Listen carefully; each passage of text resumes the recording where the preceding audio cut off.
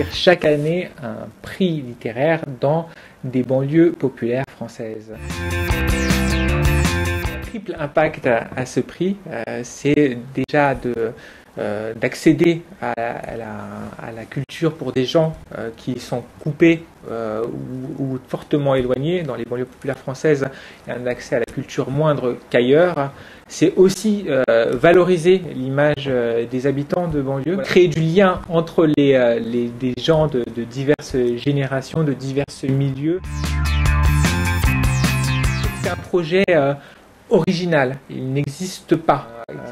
C'est un projet à la fois social et culturel, un projet qui vise à valoriser l'image des habitants par une action d'éclat prestigieuse. Les villes y adhèrent certes, mais qu'à moitié, et que c'est le risque principal, parce que la culture, la littérature, c'est certainement moins sexy que ce qui pourrait intéresser la masse.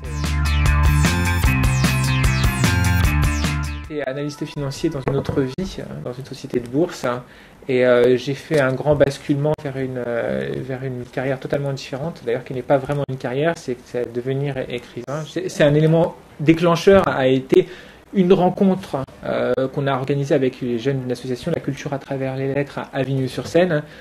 Ces jeunes-là voulaient organiser des rencontres littéraires, des vraies rencontres littéraires. J'ai créé ce projet ex nihilo un peu seul, donc j'ai vécu en plein la solitude de l'entrepreneur social. Alors les difficultés aussi, c'est qu'en contact des partenaires, ils ne vivent pas exactement dans le même temps que nous. On voudrait évidemment avoir tout de suite, mais eux, parfois certaines réponses prennent du temps. Les portes s'ouvrent en fait, et à très haut niveau finalement, on s'aperçoit qu'on sollicitait les gens avec une idée qui est jugée plutôt bonne. Eh bien, les portes s'ouvrent. J'ai pu rencontrer des gens dans les ministères et même des ministres ou des conseillers de l'Élysée parce qu'ils avaient trouvé que cette idée répondait à un vrai besoin. Déjà, avoir une bonne idée, ça aide.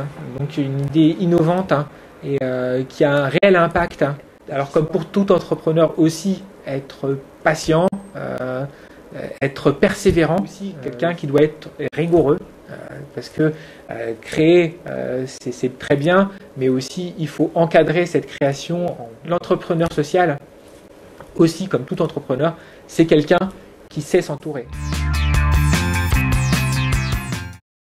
Nous fonctionnerons essentiellement à base de dons et de subventions.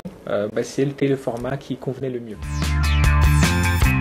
Entropia m'offrait un cadre, une méthode, des locaux, des compétences, et donc toutes ces choses que je n'avais pas ou trop peu en fait.